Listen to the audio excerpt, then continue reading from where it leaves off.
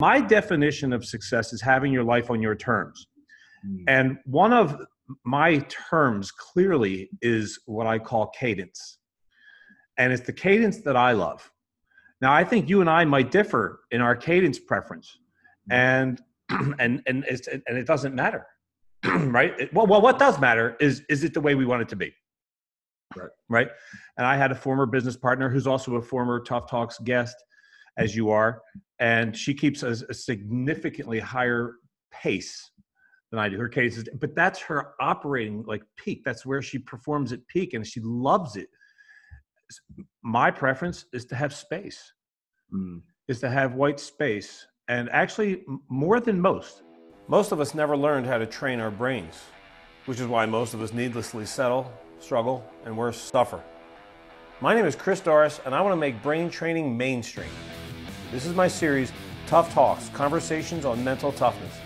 I'm interviewing badasses from all walks of life on what mental toughness means to them and their unique approaches to strengthening their minds.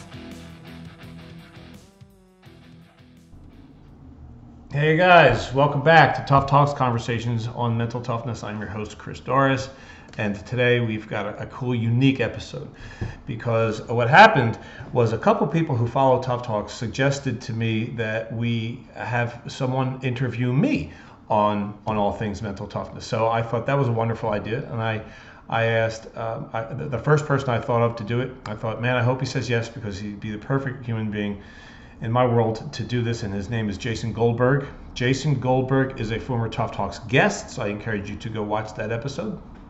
We'll put the link in the show notes.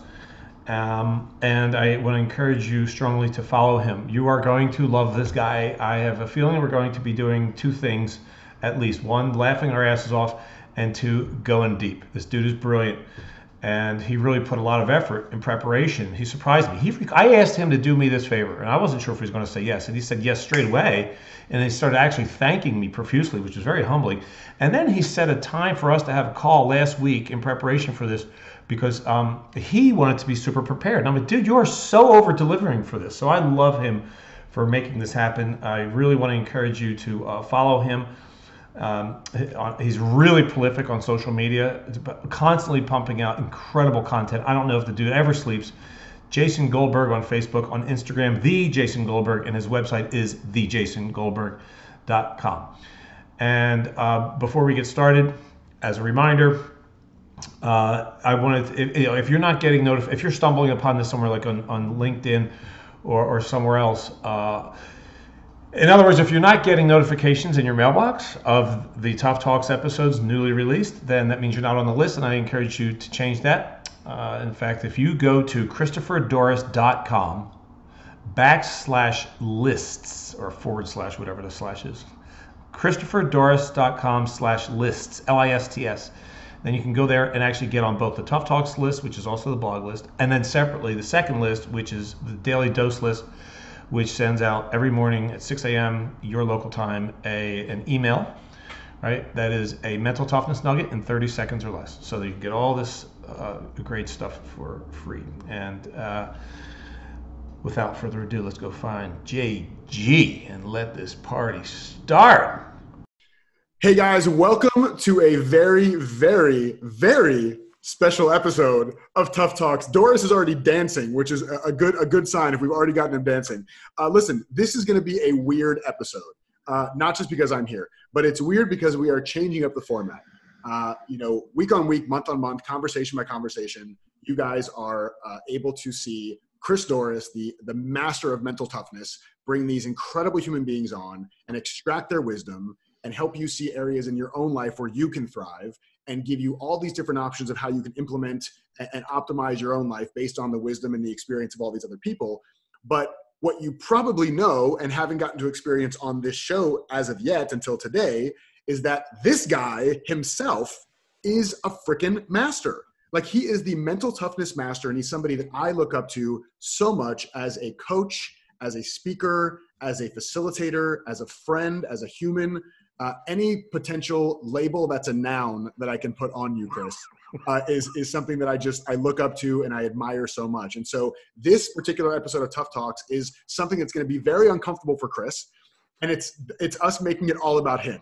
because Chris is a guy who's all about service. You guys know this. He always wants to point it back out. He wants to make other people look good. He wants other people to flourish. And I refuse to stand by and let it happen anymore. We're putting an end to this bullshit.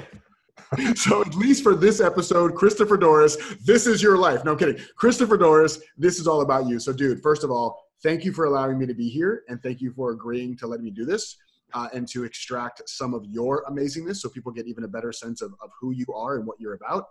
I'm just so honored to do it, and I thank you for doing it, man. So welcome to your show. Thanks. It's great to be here.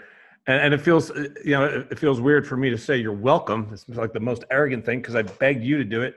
And I know how insanely busy you are and all the amazing miracles you are in the midst of creating. So seriously, thank you, brother, for making the time to serve the Tough Talks tribe, because that's what it's all about. Yeah, it's my pleasure, man. You put so much service out in the world. So I'd love to know, first of all, though, how do you feel about this? How do you feel about us doing this right now? I feel this is fun as hell for me, man. This is really fun for me. This is, you know what this is like? It's like, okay, so we both go on stages. Yeah. And and that takes an incredible amount of preparation. I don't know about you. You're an entertainer. It takes a lot of prep for me.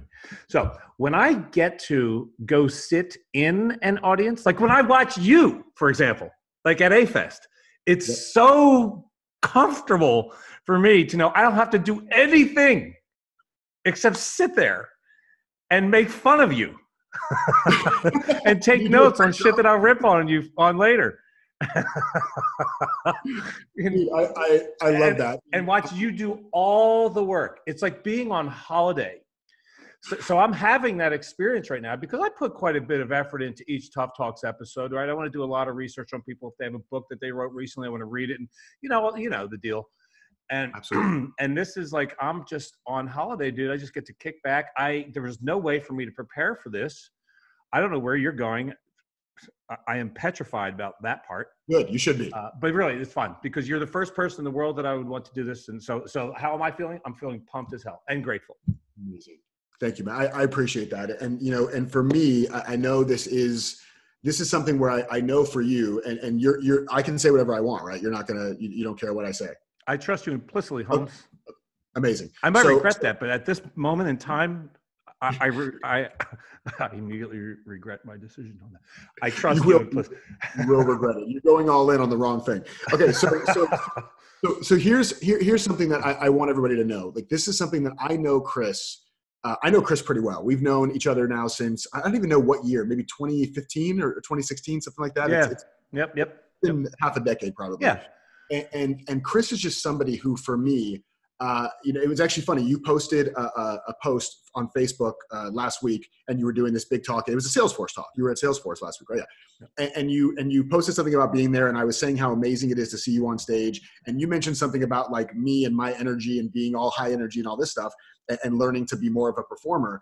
And that's actually the thing that I admire about you the most, because I remember back in the day when I was a rapper, that all of us would be like on the stage and we're like, throwing our arms and doing all these things.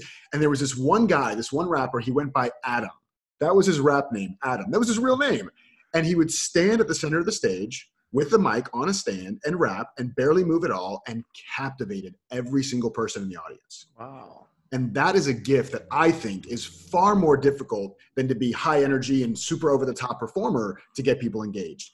And you have that, man. Like, it's just the way you show up in your coaching. It's the way you show up in conversation with friends. It's the way you show up in conversations with podcasts. It's the way you show up in conversations on stage. Because I feel like when I'm watching you, I'm having a conversation with you on stage, not like you're talking at me. And there's just something so beautiful about the grounded presence that you have. It's so sturdy. It's so strong.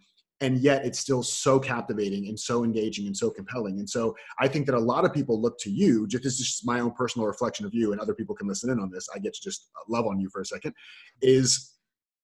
I feel like people come to you because you show a beautiful mixture of fulfillment, of success, of high performance, of ambition, while at the same time balancing that completely with ease. And that's such a beautiful gift. And if people watching this only get one thing out of this, it's that you can be very high performing and still live from a place of ease. And you said to me when we talked recently that pace in your life is the number one thing that you focus on. Can you tell me why that's so important? Why focusing on pace and not money or like joy or play or whatever? Why pace for you? It's funny that you're bringing that up because, I mean, a matter of minutes ago, I was just thinking about that. Because right now, I'm flying out to San Francisco in a couple hours. And I have another coaching session after this, before that, right? And then I fly out and I'm doing a half-day workshop, another Salesforce thing from 9 to 1 tomorrow. And then I've got 2 coaching sessions. So I am operating right now and last week was like the busiest week I've had. There was a huge kickoff, an annual kickoff, and I had the big keynote and then another presentation.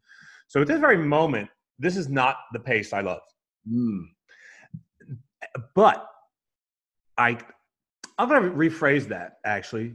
All right, so let's delete that. This isn't the pace that I would love to sustain. I love it right now because I know I come back Friday and next week is a back to chill week for me where I get to sit here in my home office and do some coaching with a few people during the week and have a nice, where I can create on my pace. So my definition of success is having your life on your terms. And one of my terms clearly is what I call cadence. And it's the cadence that I love. Now, I think you and I might differ in our cadence preference. And it doesn't matter, right? Well, what does matter is it the way we want it to be? Right. And I had a former business partner who's also a former Tough Talks guest, as you are, and she keeps a significantly higher pace than I do. Her cadence is, but that's her operating like peak. That's where she performs at peak, and she loves it. My preference is to have space, is to have white space, and actually more than most. So I suspect that if people looked at my calendar, people who really don't get maybe or don't have the pace that they want in life, they would look at it and perhaps think I'm lazy. Yeah. But I know that I am at my most productive when I have plenty of white space. Now, and I can go for a couple, 3 weeks, maybe, like hauling ass, knowing that that's going to end soon, right? So I can get back to my pace because that is when I know I can serve. That's when I can serve at peak, right? That's when I am my best. And there's nothing more important to me in the world. This is my legacy. I'm not going to have kids. So my legacy is my contribution. So this is like, this means as much to me as I imagine kids do to parents. I can't know it, but I'm imagining that, right? So I will happily sacrifice extra earnings, extra income to have my perfect pace. So I know that I feel great. So I wake up and I feel successful every day because my life is on my terms. I love that, man. Life on your terms. It's so powerful, especially because I think we're brought up with this belief in society that life can't be on our terms, that either we don't deserve that, or it's selfish, or it's just not possible. So I love that you do that. And I'm curious for you, when you have these variations in your pace where it kind of goes from more chill and ease to having this kind of more a period of maybe some intensity for a little while, even if it's just for a week or whatever, is that the place that for you mental toughness comes in the most? To be able to like stay in that place of service or sustain your energy? Like how does mental toughness change when you're in a chill pace versus when you're in an intense pace? Yeah, that's huge. So yes is the answer. I definitely need more. I need to walk my talk more. Like these are the moments why the mundane practice is so important, right? So it's just like, when you're working out physically, how important, do you go home and brag to your friends about the amazing nature of that set of push-ups you did? No. It's just exercise, but maybe the word just doesn't belong there. It's exercise, the product of which with repetition, you are now prepared for an event where you will not falter, you won't hurt where you might have otherwise, right? In a situation that requires some physical strength or conditioning.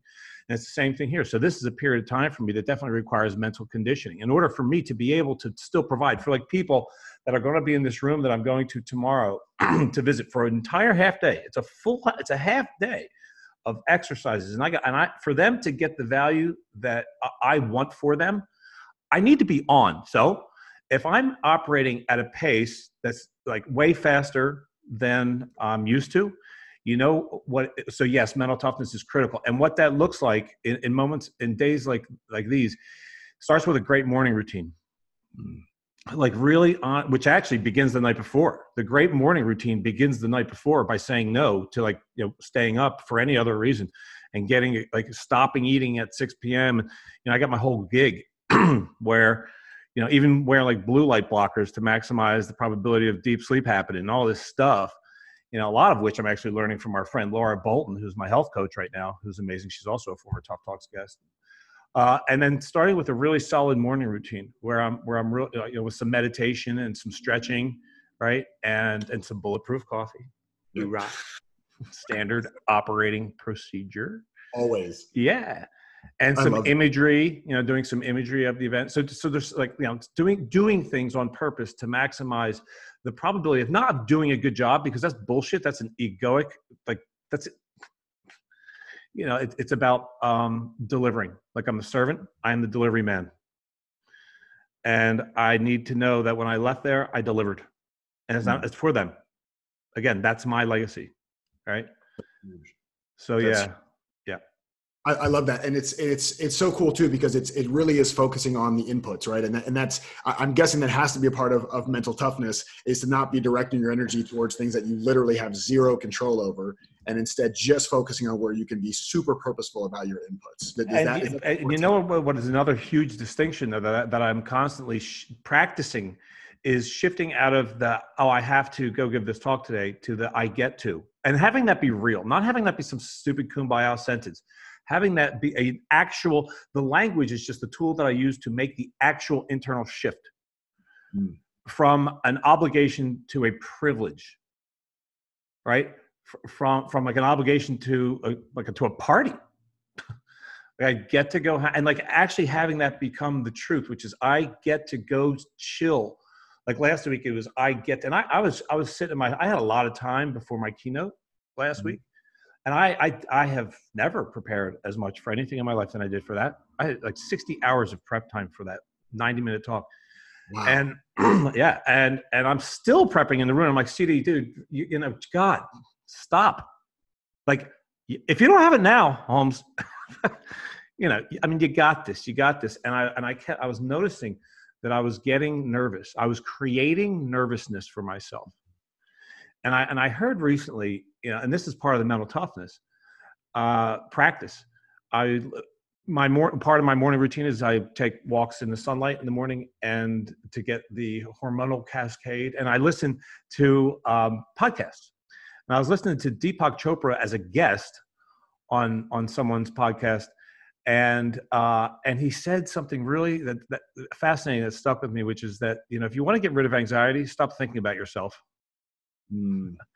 You know, so when I notice myself creating nervousness like that day before the keynote, or even if I happen to do that tomorrow morning before I go in and do a 4-hour workshop, which is significantly less likely to occur, but the only way it would ever occur is if I'm getting into my own ego and arrogantly thinking that somehow this is about me and doing a good job and having them like me, as if that's what anyone would give a shit about. Yeah. Right? And switching back into I get to serve. Nervous cannot exist in service. Ooh, I love that. Nervous cannot exist in service. That is, I love it because it rhymes more than, I don't even care about the content of it, just the fact that it rhymes. It rhymes, right? Yeah. That's all that matters. No, I really love that though. And that was actually, you kind of brought that home for me, because, you know, if I'm playing devil's advocate, which I actually despise that term, but I just said it anyways. If I'm playing devil's advocate. Why do you despise that term? What is it? Why do you despise the term devil's advocate? Because why not just say, hey, so I'm curious if this is really true. Like, why do I have to like embody the devil and make myself an advocate for Satan in order to ask a clarifying question? Yeah, it just seems very intense. Which one do you hate more, playing devil's advocate or being dead serious? Ooh, dead serious. Well, see, anytime I hear dead serious now, I think of Sadhguru, where he says, you can choose one, either be dead or serious. That's good. I just love, but no, there's something in there, and I, you know, I think a lot of people hear the power of language, right? Like language is so powerful, and that's such a small shift. Like I have to, or I need to I get to, and I think that a lot of people, at least in my world, and even myself, when I'm really in stress response or when I'm really like this anxious place, to me, that it doesn't feel like there's any value to doing that. I just change a word. What am I? I'm trying to like fool myself. So how do you actually embody that? So it's not like an intellectual shift, but it's a feeling shift. Yeah. So with practice, that's it. Yeah. Now, however, that said, I am not a fan. So here's a phrase that I can't stand: fake it till you make it. I think that's about dumb. Why? So that again, that's putting off into, that's saying I can't be that now. I can't be in the get to servant mentality right now. I can't choose to be in that, no matter how difficult or even maybe insincere it might feel in the moment. I'm going to push myself right now. First of all, I'm just going to choose to believe that is possible. And either I'm capable in that moment or not. It's totally possible and available to me. If I'm not capable of doing it, I haven't practiced enough for it to be real. So I'm not faking being of service. I'm not like saying the kumbaya nonsense. I get looking at life through rose-colored glasses. If anything, I'm taking the glasses off that would have me have the distortion of reality in the first place, right? To think that it's about me, and that there's something that could go wrong. Isn't it? It's so fascinating how powerfully conditioned we all are to entertain these catastrophic futures. It's so true. We're such great creators, right? In all shapes of the word, we're such great creators. And what you said there, really, there was two things there that you said that I really loved. So number one, when you were kind of telling the story about that, it almost seems like the shift to I get to is because you connect it to what you actually care about. Like you care about being of service. So how would you ever use the word I have to when it's about right? So how would you ever, okay, so that's the one thing. Are you going to remember the second one if I interrupt you? Probably not, but it means it's not important. Let's go with this one. Good. So I think of like when it's someone's birthday, a close friend of yours, and you got them a gift, and they're gonna love it. Yeah. And you got it. Yep. And you can't wait. Like, hurry up, birthday party. Yep. Because I want to give it to them. Right? Because how great is that when you got something that somebody's gonna be like, no, and they're gonna be so grateful. Right? That's an amazing, everybody gets the gift in that moment. Like everybody's the winner, because the reward that you get as the gift giver is has to be as valuable as the reception of the gift for the recipient. So that's where I want to go. Right. In moments like this is like in the get to, right. It's like, I get to bring that. Maybe not everybody in the audience is going to respond like, holy, if one does, winning. Yeah. Right. And that's a big shift, is shifting out of, so now I don't know if that applies to every moment, but maybe it could. I haven't really ever thought about this, JG. Like, say, you're not giving a speech, you're not giving a presentation, you're not going up on a damn stage. You're going to work. You're going to your 9 to 5. Is this still work? Like thinking I get to. Yeah. Well, I mean, to me, I think if you focus on what you care about, right? So if I focus on like, I care so much about my family. I care so much about them having a safe place to live. There you go. Care so much about being able to go see and fly and see my other family throughout the year. Yeah. I get to go to work to support all those things that I love. And and the work, of course, it's always possible. So good call. That's always available to us. And it's always available to us as the truth. And that's how you started this question, right? Is it like authentic, or are you just saying it? And it is. And so like the only reason that we would even struggle having that be obviously true to us is because we've been conditioned away from it. I don't think as kids, like we experience life until we're conditioned to as like a have to obligation thing. Yeah. Did you have to unlearn a lot of that stuff for yourself? Like, did you have the conditioning growing up of like, victim, or like this is what you do what people want you to do, or you live life on everybody else's terms? I still feel guilty, man, having this pace. I'm not lying. I feel better. It's a slow process. I'm doing everything I can to speed it up, but to get rid of like the shame, like the thoughts that I picked up growing up that you should be doing more. You're lazy. You're a lazy bum if you sleep in. Or, that you should be getting better grades. You should be, all this more should. And as Albert Ellis said, stop shooting on yourself. And I still shoot on myself.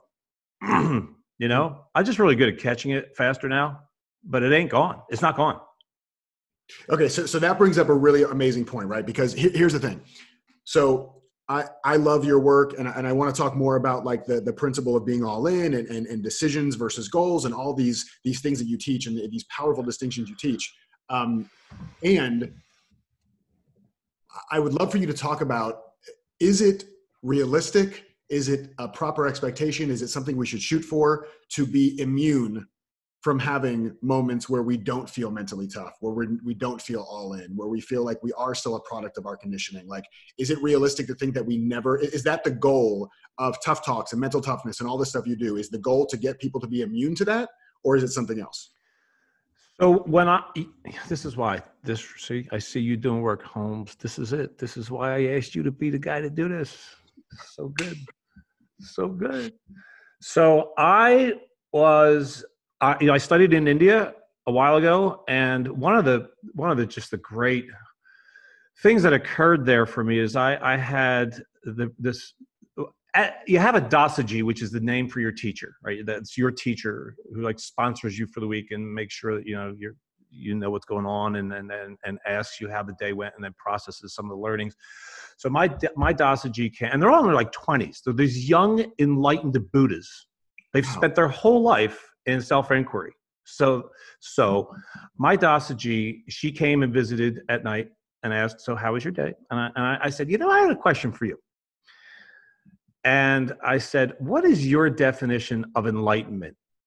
And she smiles as if I just gave her, like that question was a gift. Like, she was I get to answer this beautiful question. And she was in no hurry. So she looks up at the ceiling with this big ass smile. And I'm like, wow, this is great. This already is amazing. Good answer. Like, just watching her smile and take the question seriously. And I bet you 45 solid seconds passed before she looked back and with a great smile, like she was about to, now I get to deliver the gift. Yep. Like having no internal conflict. Having no internal conflict. Wow. So I have to believe that is available to us, that's an option. Alan Watts, one of my favorite Alan Watts phrases, he's one of my favorite teachers in history, is that each of us is an aperture through which the universe observes itself. Only the game that we're playing is to forget that and to remember that. So is it realistic? The term realistic is pretty useless to me. I'd rather explore, is it possible? And I think it absolutely is. Now, and is that what I'm working towards? Yes. Feverishly? It could look like that at times, but you know why, though? Because it's fun, not because I need to, not because I suck as I am. It's because I get to. Yeah. Because it's a thing we get to do. Like, I believe that we're designed to grow. And I'm like down for having less suffering today than yesterday. Amen. I'm happy to do a little self-introspection, a little self-inquiry here, and have that be like going on a lot and having that become habitual, where I'm examining myself and how I'm experiencing reality and asking myself, is it pleasant? Is it serving me? Is it having me be amazing? Do I like it? Do I want to manipulate it? These are the questions I like to be in. And that doesn't feel like work. And the payoff is so great. Yeah. Like I find and I'm not in a hurry to get to, like, I love the progress. Like I just said to you, I still have guilt about having such a cool pace. The guilt that I have, like now, the amount of it compared to 10 years, it's like, it's thank you for the work, right? Because it's so dramatically less.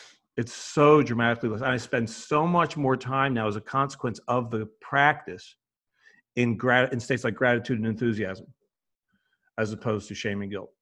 Yeah. So long answer or short answer, that was all the long answer. The short answer, I'm gonna change the question from is it realistic to is it possible? I'll say it is possible. Why wouldn't it be possible? Why not? Yeah.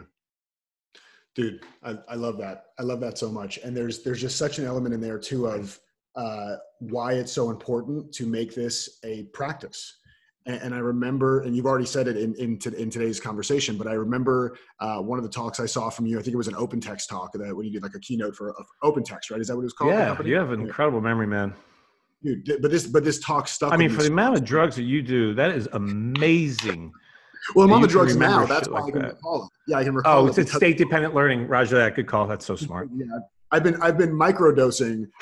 What I do is I microdose so much in the course of an hour it becomes a macrodose. But I remember this talk, and I remember you bringing up a really important point, and you were talking about like how to practice mental toughness when somebody cuts you off in traffic. Something really mundane and something really like nobody wakes up and says, if today is the day that I can conquer getting cut off in traffic, I am going to flourish. Like nobody says that. And yet you still focused on it. And the question became, and the inquiry that you invited people to consider, is that being able to practice mental toughness in the little things like that on a daily basis is the practice to handle the big things. We don't wait until the big thing happens and then start practicing it. You do it on the little things. So can you talk about like why that's so important to practice in the little things and not negate it because it feels little? That's such a great question. And that's when I started to reference that when I was talking about like, what's the value of one push-up? Right. You don't brag about even that set of push-ups. It's just some exercising. Right. And you don't look at that as like incredibly valuable until you clump it, right, with all the other repetitions. Right. So if scientists are right when they say that humans complain on average every 11 seconds, if there's truth to that, right, and I read that somewhere recently, and I want to actually operate from the assumption that they're right. And take as many of those opportunities as many 11-second intervals and practice upgrading my interpretation of reality, stopping experiencing reality problematically and experiencing it enthusiastically and opportunistically. I want to accumulate hundreds of those repetitions every day. So I know for a fact I am stronger tomorrow than I was today. One of the differences between physical training and mental training is you cannot overtrain mentally. You can't do it. You're not going to get hurt. And the reinforcement is instantaneous. Right? It may not be perceptibly instantaneous though. Like if I spill my coffee on my shirt, I go, oh, God damn it. Now here's an opportunity for a repetition. Right? And I can do anything. Even the catching of it alone has strengthened me. Yeah. Right? Because what I'm doing is I'm transcending the content of my thinking and examining it. And that's metacognition. That's powerful as hell. You're thinking about your thinking. You've already stepped outside of it, which is something that most people might never do, is even exit their thinking and acknowledge I have thinking, but I am not my thoughts, which is so powerful, right? But then I could take it to the next step and say, this ain't bad, just as some coffee on a shirt. There you go. Now I've up-leveled it. Or I could say, or if I want to go further, I could say, I wonder if I could create something excellent out of this. Well, look, here I am doing that already by even saying that. And that's growth. Right. So I want to accumulate as many repetitions of that as I can so that when this is a true story, came home from Malaysia, from a trip to Malaysia one time. And when I got home from the airport, my front door was open, not unlocked, open. Oh, actually open. Open. And I thought to myself, I think I was drinking wine the night I left. I don't think I was drinking that much wine. Leave my door open. That'd be a lot of wine. So I knew I was robbed. Now this is fascinating because this is a moment where, like, when you train, and it reminds me of a time like I was training with my trainer Billy, and we were doing these metrics. We were doing just measuring all the different, like how much I could bench and all that stuff.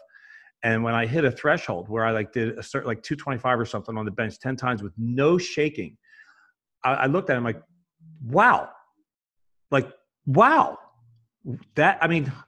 that is proof that we're making major progress. And those are fun moments because you've grown and it's indisputable. Well, this is one of those moments. I got home and I wasn't freaked out.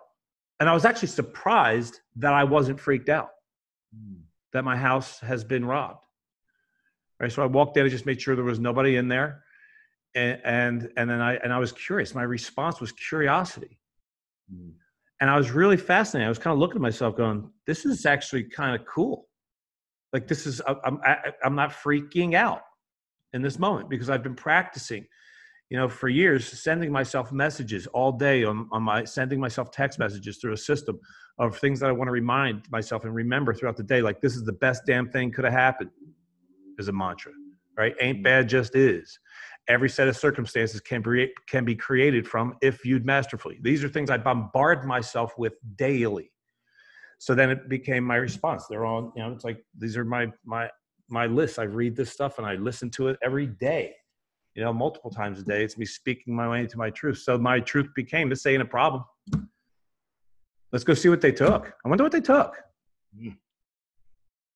And it was weird. They only took a TV and a Bollywood movie. Weirdest thing ever. Huh. Interesting. I know. Very specific. Very specific. It was very, very, very weird. I almost wonder if they're judging your taste in other movies if they didn't steal those. Like, what's wrong with Steel Magnolias? Like, why didn't you take that? Are you saying something about my choice in movies? But no, I love that, because and actually I love what you said. I can't get it out of my head now, is that it's almost like the path to, back to the question of like, is it possible instead of is it realistic? It seems like it's super possible if you live your life in 11-second increments. And in those little 11-second windows, you just say, I'm just going to practice this for the next 11 seconds. Yeah, well, that story is like pathetic compared to the story we know about Byron Katie and the dude with the gun. Yeah. Like, I use her all the time as, like an example of what is possible with this kind of work. Yeah. The work. That's what she calls it, the work. She doesn't call it mental toughness training. That's my brand on it. It's fundamentally the same, I believe, right? Which is questioning the way that you're interpreting reality. And, the short version of that story is, as I know it, is that Byron Katie, for anyone that doesn't know, and if you're watching this as opposed to just listening to it on the podcast, this is a picture. This is Byron Katie's book, Loving What Is. Have you met her? Several times, yeah. I have a big crush on her. Yeah. Well, I could understand why, because she's so free from suffering. Yeah, she's love. She's pure love, man. So let me ask you a question before I finish the little story here. Like, do you think that she's an example of somebody? Do you think she has transcended a fear response to reality? I do, and I think she's probably one of the only people in the world that I could safely say that about. So, which means it's possible. Which means it's possible. She says, I haven't met a thought that I couldn't love in 30 years. Just listen to that statement. It's not like I haven't had an experience that I couldn't love. I haven't had a thought. I haven't met a thought in the last 30 years that I couldn't love. So there you go. Like, she's my barometer. So the story is they're on break at one of her events. She does these public multi-day long events, and they're on a break out in the foyer of the venue. And the guy comes up to her and he's crazy. He's got a gun. He sticks the gun in her rib cage and says, "Lady, I'm going to kill you because you're messing with all these people's heads and you're stealing their money." So here she is, she's having her life threatened, and her auto response is something like, "Oh, sweetie, honey, you know what? I don't blame you. I mean, if I were believing the thoughts that you're believing right now, I would want to kill me too, honey." Like, that makes perfect sense. There's no fear in it. Because of the work that she's done, she is able to experience reality as it is in that moment, as opposed to being governed by her past. So what is true is there's a person that believes that she's being a total bitch. There's a person who is completely convinced in their mind to the point where they're threatening her life because she's so inappropriate to these poor people. And that person believes that. And she goes, "Well, I get it. Look, if that's what I was believing, I'd act the same way." Right? I mean, that's amazing. It's next level. It's so next level. Yeah. And I think it's fun to look forward to getting to that level. Yeah. Absolutely. With cadence. Yeah, absolutely. And here's the thing, and that's actually a perfect segue, because one of the things that is the most fascinating about you to me, and I didn't want to start with this. I wanted to have the conversation we had, and now I kind of want to go back in time. Is there's enough of a challenge when we are in some kind of career for a certain number of years, and we have a lot of proficiency, and we've developed, we've spent a lot of time and money on schooling and education and on working and figuring this stuff out. And it's a big thing if you're like in one industry and you want to change to a different industry. That's scary as hell to pivot like that. Say you've been in, technology for 10 years and now you want to go be into banking. That's a really scary shift. You made a shift that to me is even scarier, because to me, you went from really, in just my feeling of this, you went from living from pathology to living from possibilities. Right? You went from psychotherapy, which feels very, rehabilitative and pathological, to possibilities. that is to have all the time and the money and the schooling and the internships and all these things that you had to do to then build a successful psychotherapy practice and then leave it all behind. You must have really felt some big shift that it was not okay to continue doing it that way and you wanted to do it this way instead. Walk us through that, man. How does that happen? Well, okay. I didn't think that's where you were going. I thought you were going to say the shift from working on a scalloping boat to being a landlubber and having the safe job of a social worker, where I wasn't petrified of drowning every day or getting shot by the toothless captain and crew. Separate story. So this shift was, I'm getting a sign right here that says my internet connection is unstable. I'm being called unstable by my computer. Do I look unstable? Yes, so you look amazing. Thank you. You look amazing. I don't know about your choice in DVDs, but you look amazing.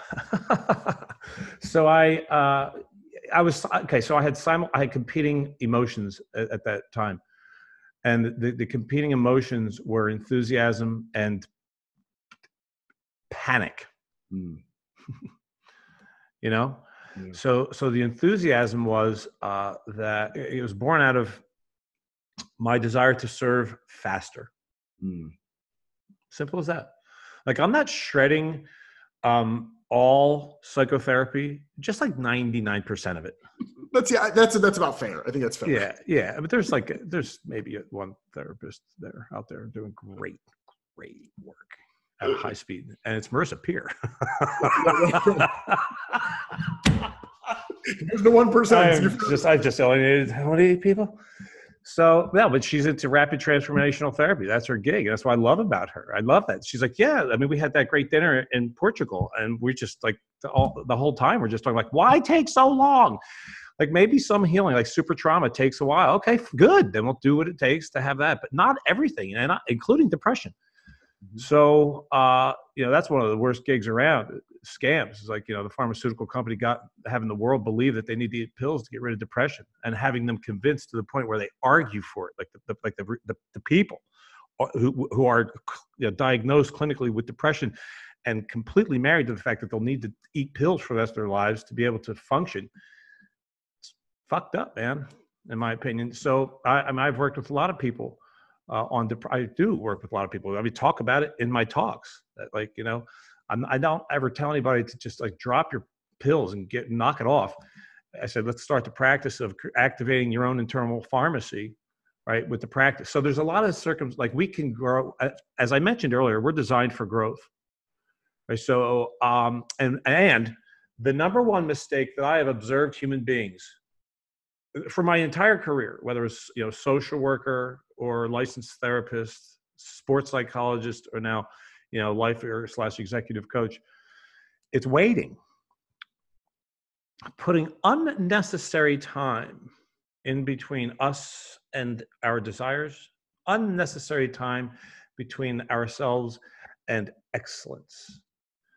Right. And I believe the technologies in coaching are significantly more efficient than the technologies that I was taught, meaning the technologies, sort of weird word to use there, but it's the approach, we'll say, the approaches.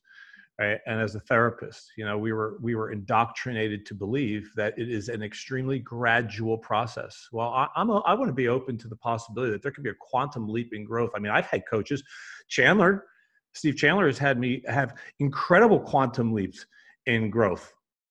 Quantum leaps. Steve Hardison has had me have incredible quantum leaps in quantum leaps. Like in a matter of weeks that you would have thought, from the paradigms taught by counseling psychology that would take years. Yeah. So that was the enthusiasm. Yeah. Right. And it didn't hurt that at the time, and I don't know if this is still true, but that coaching has just it was like this uber fast growing industry because people are just getting hip to it. Right. So that worked out well. Right. And then the panic came from probably the same source of panic for all of us, which is the entertaining a disastrous future. I mean, that is where panic comes from. I mean, it is it. Like, anxiety is, by definition, thinking of the future in a catastrophic way. whether that future is 1 second away or a year away or whatever. It's thinking about what could go wrong. And I was doing a lot of that because we've been taught to. Mm-hmm. And that didn't serve me. Even that word choice, like I would love to pause you for a minute because I know we're both so psycho about language. Even the word choice of entertaining a catastrophic future, and the word when I first think of the word entertaining, which will probably be a surprise to you, I don't think of like an entertainer on stage. I think of like entertaining at your home, right? Like you put on a dinner party. And nobody comes to your house and forces a dinner party upon you. You decide to entertain at your house. Yeah. Right. Oh, we love to entertain. That's why we bought that. We love to entertain. It's such a choice. And you didn't say like focus on a catastrophic. You said entertain. Like there's just something really gentle about that, but also very much like ownership language. Yeah. So I wanted to point that out that's a really interesting distinction that you use that word. Yeah, no, I love that. And no, thanks for pointing that out because we get to do that. And I like that you saying that that's a gentle thing because that's how I want to be with my thoughts is I want to be gentle. I also want to be really strict. I want to be gently. Help me with the language here. I want to be gentle with myself, but I want to be really firm with the beliefs.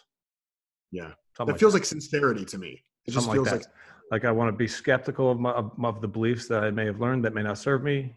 I want to be gentle with myself. So I know that every time it's a rule of thumb that when I'm feeling unpleasant, if I'm feeling anxious, like in that shift from counseling to coaching, whenever I'm ever feeling anxious, it's because I'm entertaining a disastrous story of the future. And I get to delete that. I get to replace that. I get to, or as Marcus Aurelius said, I get to revoke it. You know, I get to revoke that thought or love the thought, like Byron Katie says, and come up with a new thought if I want that serves me even better in that moment. We are the creators of our thoughts. That's really fundamental to all the work that I do with people is and my practice, my number one practice in life is, I practice transcendental meditation because I think it's the coolest one that I've ever learned.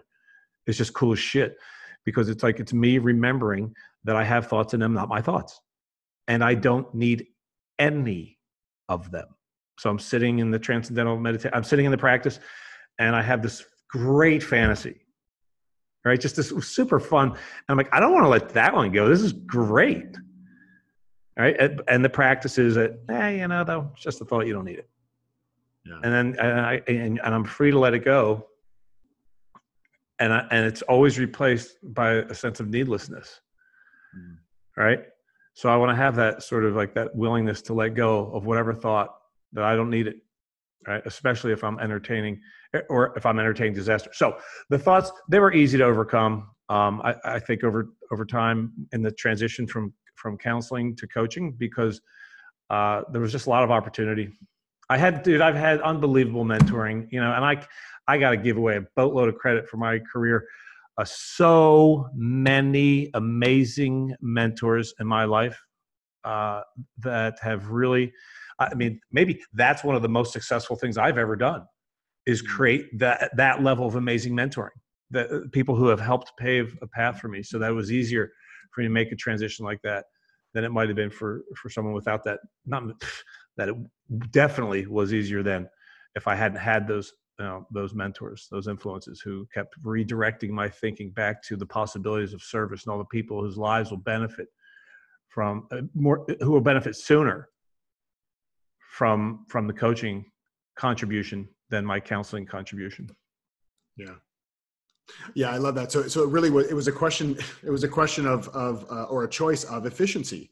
Why take so long to heal or to move forward? And maybe healing wasn't even the goal. Flourishing is the goal, right? And it's not to get you to zero. That's a good clarification point, JG, because that was another part of the appeal for me, which is that like I did a lot of since I started my teens working at youth shelters, working on people with ameliorating problems, and there was great reward in that. But comparatively speaking, the enthusiasm and the reward that I get out of shifting away from focusing on ameliorating problems to creating dreams, fantastic futures is super way more energizing for me. And what I noticed was a lot of the shit that we used to spend a whole lot of time on in therapy became completely unimportant. Mm.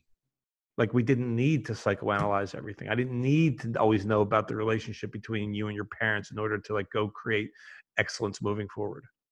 Yeah. Again, and like with severe trauma, perhaps. With Sure. yeah, right. With persistent negative ideation, maybe. I think in most cases we don't need to psychoanalyze. Yeah. We create new stories. Old school psychotherapists would say that's denial. I say good. Yeah. Good. I'm denying shitty thinking. Yep, I'm denying that. I'm denying myself thinking that something was wrong with my past. I'm denying myself the opportunity to dwell in that. I am giving myself the opportunity to move on and create from it with speed. Creative denial. Yeah. Creative denial, right? Like denying it so that you can move forward. I'm denying that it was a problem. This happened in my world. I'm denying that that's a problem, and I'm accepting enthusiastically. I'm loving the fact that I can go create from it. Yeah. That I can actually utilize it if I view it not from the victim mentality. Yep. And I actually love, I know you were playing with the word, but like, I love that you call this stuff technologies, right? Because and one of the reasons I love it, I think, is because it removes it from being this thing where like I have to spiritually be enough, or I have to have had enough of a certain journey in order to implement these things. Whereas for me, like if the iOS, if there's a new update on the phone, I just hit the button and it updates. That's the new technology. And then my phone works different. I don't have to be anybody different in order to own a phone with a new operating system. So I love that you have all these technologies and these distinctions, and that's what I love. I just love the stuff you teach, and living above the O line, and just all the stuff you teach.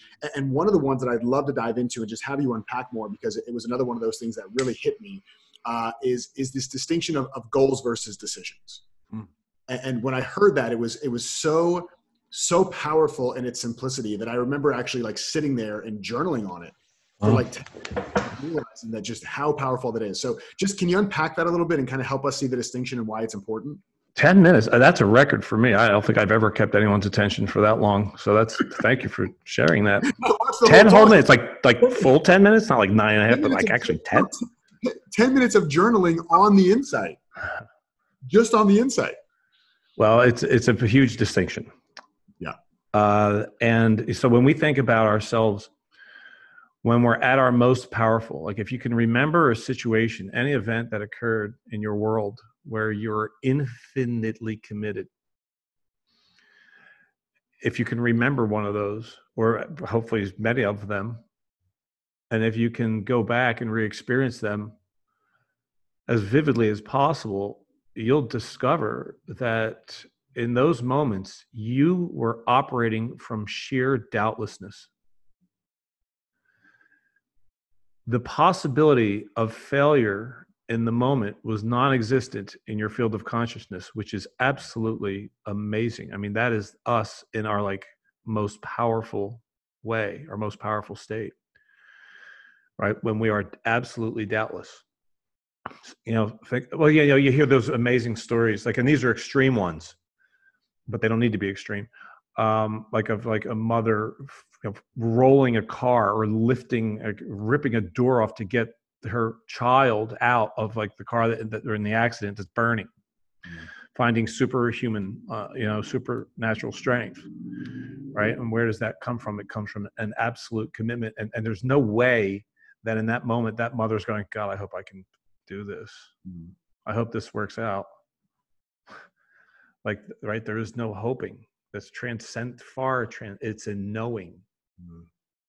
It's a knowing, right? And they do these fascinating experiments to deceive like super elite athletes into knowing something that's not true, and then they perform according to it. Like they convince these weightlifters, right? These are like Olympic caliber weightlifters, and they create plates that look exactly like the weights in the gym with the numbers of how many kilos or pounds they are, right? But it's way more, right, than what it says.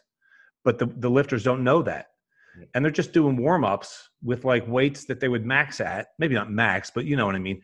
And then they end up like, they just over time, these researchers are like, they're deceiving the shit out of them, saying it has something to do with like rest time. It has nothing to do with any of that, and they're just throwing up these weights and then they tell them what happened. And the guy's like, are you kidding me? Why have I not been doing this before? It's because you didn't know you could. because you're expecting the gradual incremental growth as opposed to the possible quantum leap growth that comes from belief. So that's possible, right? And then so if we just think about, the difference between a goal and a decision, depending on my mood, governs the way I articulate it. If I'm feeling peaceful,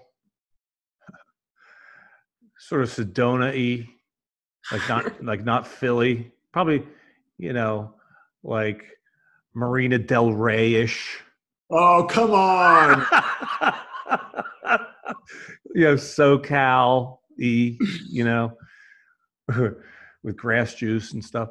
Then I'll say a goal is a decision awaiting its upgrade. If I'm feeling Philly,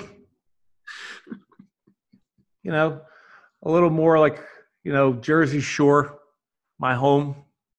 Yep. I'll say it differently. I'll say goals are for people who lack the courage to make decisions.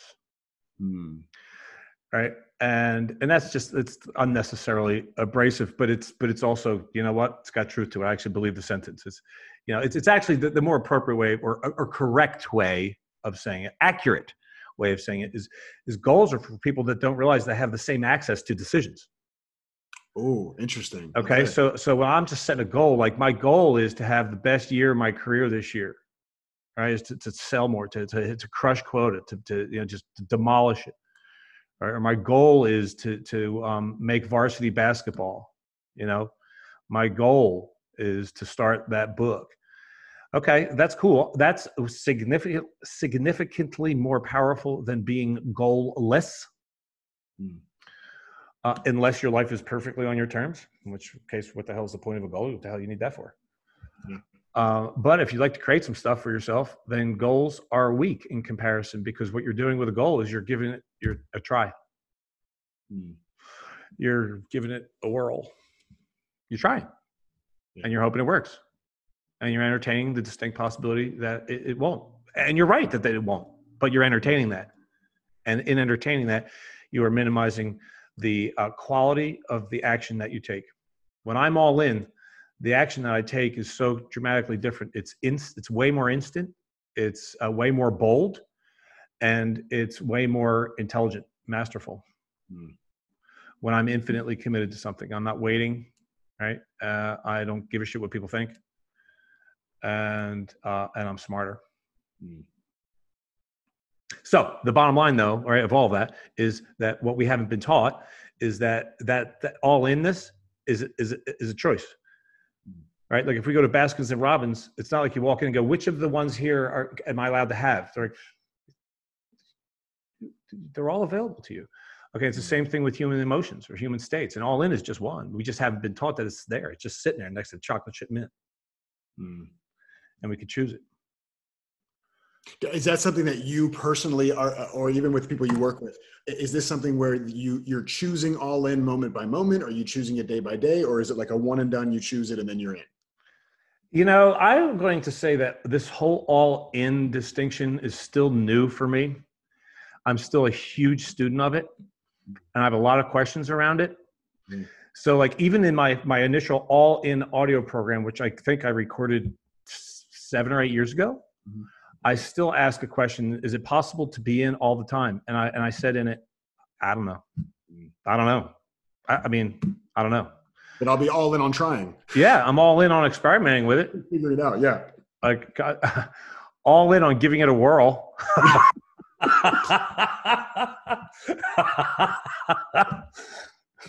That's a pretty good paradox right there, isn't it? Yeah, that'll implode your mind right there. Yeah, that's exceptional crap. Yeah. Hey, it's an option to us. Like again, that I have ever found I do have this belief that if I could ever do it, I could always do it. So I'm going to go with on it. And again, I don't need to be there. I'm not going to create neurosis in my life. Again, that I should be spending more time all in than I am. Why am I'm a mental coach, for goodness sakes. Why am I not all in more? That's the bullshit learned. Right. Learn doubt or shame, self-judgment. Like I want to love what is, right? Where I am now. And if somebody was to say, well, then why do any of this work? It's because you get to. It's available to us. We're designed for it. It's fun. Yeah. I want to work towards being more all in, remembering to even and like to do that. Like when I go tomorrow, I'll be in San Fran, and in my morning routine, I want to get all in. Part of me, the way I get all in is I put my game face on, which is my full game face is warrior, expert, Buddha. I don't need the warrior element I use that for competitive stuff like golf, but the expert Buddha, I will actually put myself into an expert Buddha state. Right, which is a way for me to create the all-in state, which is I'm all in on being tremendously of service and making it fun.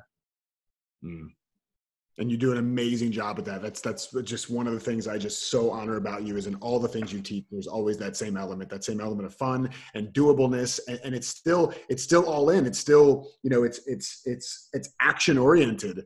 And yet it doesn't feel like a shame-based action orientation. It's possibility-based action orientation. I just love that. So when somebody, in coaching, we're always talking about with our clients and how to create your desires, right? And what I like to say after we establish, so the first question is, what do you want? And the second is, are you willing to decide that you will have it?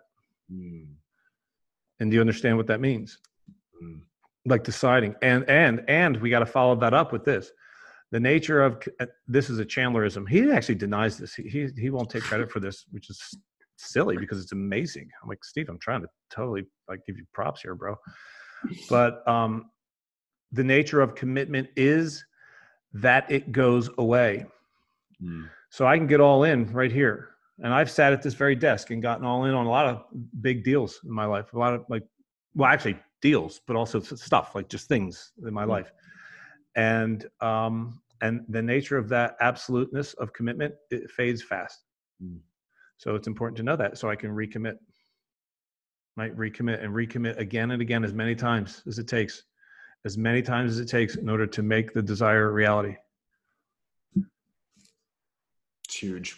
And for me, just the way you talk about it, when I hear all in from you, it just immediately registers with me what that feels like. Immediately registers. It's not like, oh, well, intellectually, what does all in mean? I think the way you teach it, not just the words on its own, the way you teach it, all in and decisions versus goals, like it just really anchors in. And if I really truly in any given moment said, right now, I choose, I decide, I'm all in, there would be no stopping me. I get that 1,000%. So it was two years ago that a friend gave me the challenge of losing. I decided actually that I'm losing 50 for my 50th birthday. We both have weight loss stories. And I decided that I was losing 50 pounds for my 50th birthday. A friend of mine challenged me and said, why don't you lose it by your 50th birthday? And that was 1 month before my 50th birthday. And I still had 30 more pounds to lose. So I said, okay, I'm all in. And it's funny because I said that without knowing in advance how the hell I was going to pull that off. And that is one of the major distinctions of being all in, is that you don't have to see the how before you can know that. All I got to do is just stay all in, and I will discover the how. We'll figure that out. How are you going to do that? Well, we're about to find that out now, aren't we? Because I just gave my word that this is happening. It's not a try. It's a do. It's happening. Right? And so after that whole thing, I crushed it, and it was amazing. It's one of the coolest events of my life psychologically, physically, probably one of the most damaging ones. But whatever, I rang the bell. I can never unknow that I have the ability. Like it's just another experience where I'm like, this is how powerful we can be when we get infinitely committed. And my life for that month was so dramatically different. But afterwards, I broke it down. Like what? So I sat down one morning at my breakfast table and I was like, what the hell did I actually just do? Because it worked. And I want to bottle this. Right. So it's like, what did I do? And it was 6 things. So these are the 6 components of all in this. Right. One is decide. And that's what we just went over. Is not have it be a goal, have it be a decision. I had a formal decision-making ritual at the beginning, and I had that occur many times. So decide, mobilize my army, right? Who are the people that I'm going to surround myself with? They're going to maximize the probability of success. So in this case, it was a nutritionist and a trainer, right? And then immediate action, which was in that case to call them and say, you guys, I just made the decision. I need you like tonight, right? And also I started making the alters. I made a long list of everything that's going to change in my life for the next month, and I'm perfectly cool with it. So it's immediate action, right? Get on it now. Like, well, it could start tomorrow. No, it starts now. And then the next is dedication. And that's so huge, is choosing someone or something outside of you to dedicate the experience to. So no longer, it's not just about you only anymore. Now you're doing it for someone else, which is like, now you're really accountable. I can't let them down. I'm going to do it for them. And it's not out of obligation. It's out of beauty. It's out of compassion, driven by compassion. So now you're on your team, and it's for something in addition to you, outside of you. The fifth is metrics, which in that case is so obvious. It's just measuring weight, but just coming up with some way to measure, whatever the thing is that you're shooting, whatever the decision is that you've created. So I just changed my language right there. I actually was using a language that was not all in language. I would say shooting for. I don't know if you caught that, but I was saying, the thing you're shooting for. No, that's not the deal. So this will be doing the practice right now. It's like, we're not shooting.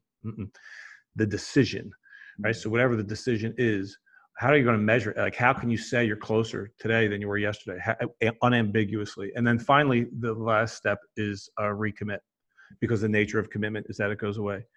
So for that month, I probably recommitted to the decision thousands of times. Every burpee. Yeah. Every time I'm jumping in the cold pool at 6 a.m., in April. And doing all the workouts and drinking all my meals for a month. Didn't chew anything for a month, and being hungry as hell at night, and saying and looking at the people who I dedicated it to, and then suddenly it's not a problem. Getting all in, right? Again and again, recommitting, right? And I'm telling you, the dedication one is just so huge, because I had pictures of the people that I dedicated to, and I dedicated to two groups. One were the people I was going to go give a talk to on All In the day before my birthday in New York, right? And the other was the women who found my birth mom. This is a picture of me and my birth mom the day we were reunited. And those women found her for me voluntarily. They volunteered to do all this work. So I dedicated that, and I raised money for them. Wow. So it's like when that's on the hook, it's like, okay, well, who cares about me at this point? This is getting done. Yep. And this goes back to the stuff you were saying in the beginning about being of service. And the I get to being tied to the thing that, to being of service, to doing something bigger than just you. And that's a sentiment that I've heard you say all the way through here, is that as much as, all in and making decisions is about you and what you're creating, it actually really has almost nothing to do with you and what you're creating. When it works, it's about something bigger than just you. So I love that you're able to weave those two things together. That's amazing, man. I love that. Thanks for breaking down those 6 You're steps, amazing. Too. Dude, you are next level amazing. Now, before we go, I could talk to you all friggin' day because there's so much stuff we could still unpack, and I want to respect everybody's time, so they're not taking a half a day off work to listen to this. But there's a few other questions I got to ask you. So can I rapid fire a couple questions? Yeah, that's it. All right, cool. So what is one place on this planet you have still not visited that you really want to go to? Bhutan. Ooh, why? Because apparently they have the what do they call it? They have some metric. It's like the equivalent of GNP, but it's like the happiness product. Happiness index or so. Yeah, I've heard. And they're like the happiest in the world. Yeah. And I'm going to go experience that. And they limit how many people get to come in. Yes, they do. Yeah. Yes, their entrance fees is actually quite expensive, but I want to go see, what are they doing? What is it? What are you doing? What choices are you making on how to interpret reality? I'm down. I'll go with you. Okay. Number 2, if you were not in coaching or psychotherapy or anything that's in this kind of profession, what would you be doing? Boat building. Boat building. What kind of boats would you be building? I would probably like really casual fishing boats on a beach in like Zenwantanejo, like the end of what was that movie, the jail movie? Where he escapes. Alcatraz. No. Wow. Great story, CD. Whatever. I'll think of it. He was all in. Yeah. Morgan Freeman was in it. Shawshank. Shawshank Redemption. So remember at the end he goes down. It's actually Zimbabwe, and he's just working on boats. It would either be that or like super serious, like Viking sport fishing yachts in Egg Harbor, New Jersey. Ooh, okay. All right. Or That's both. awesome. Or both. Yeah, why not do both? Possibilities. Right. Okay, and final question. Who would you love to play you in the movie of your life? Again, I'm spacing on the actor's name, but I get confused with him constantly. God, it's just so annoying. Denzel Washington.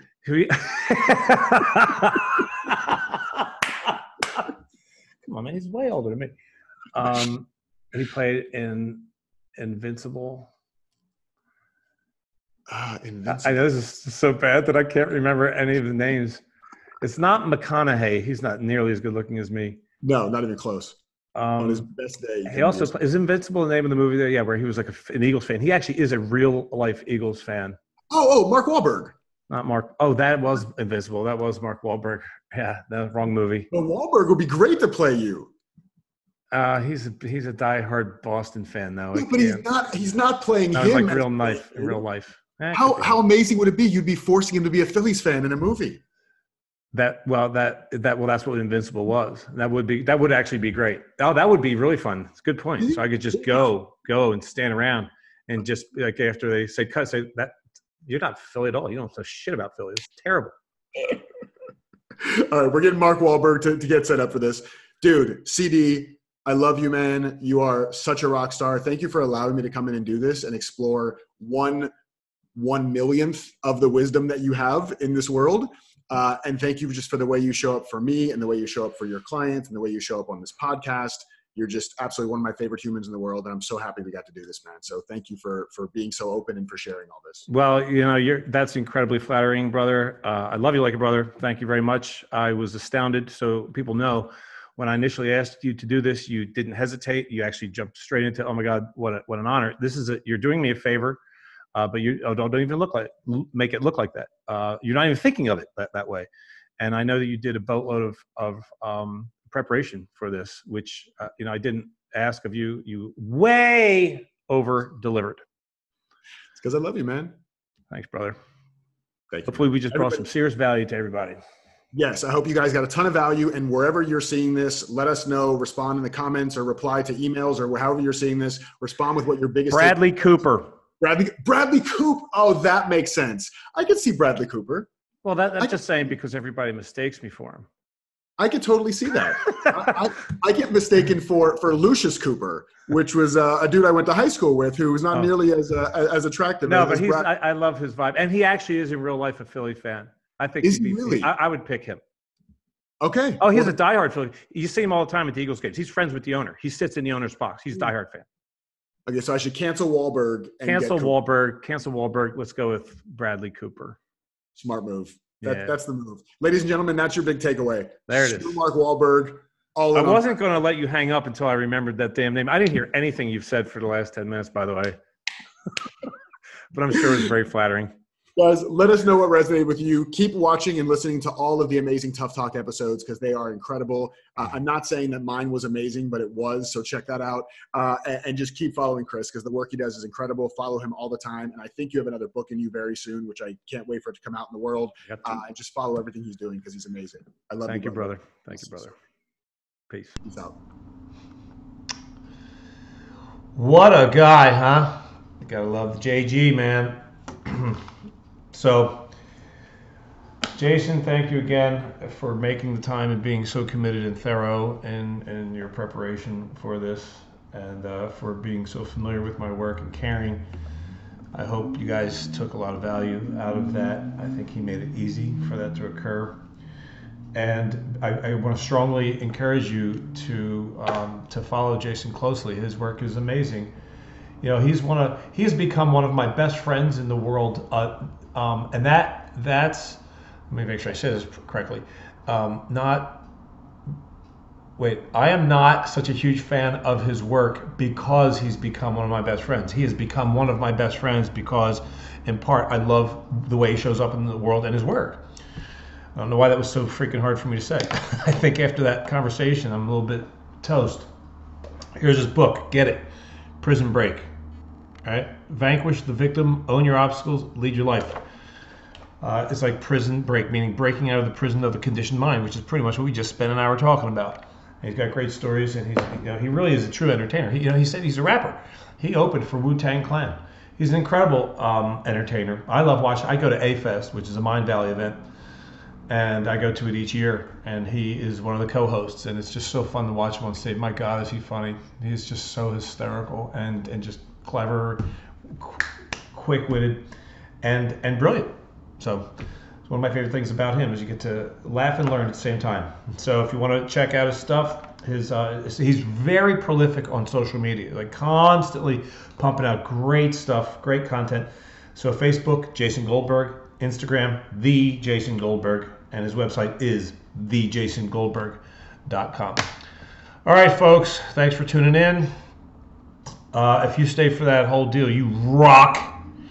And would love to hear your comments. If you aren't on the Tough Talks list, if you're not getting notified of these each time they come out in your mailbox, then that means you're not on the list, and I'd like you to be. So also, if you go to one spot, which is ChristopherDoris.com/lists, LISTS, ChristopherDoris.com/lists. Put your name and email in there, and we'll make sure that you get on both the Tough Talks list as well as the blog list. Right? Those are actually one list, and the second list is the Daily Dose list. So you'll be getting every morning delivered into your mailbox at 6 a.m. your local time, a mental toughness tip in 30 seconds or less, which is pretty badass. So I encourage you to get on those. If you enjoyed this, please share it. And if you so desire, it would be super cool if you would write a review for one of the podcasts, wherever you might hear it, on Apple or Spotify. We're all over. And until next time, create miracles.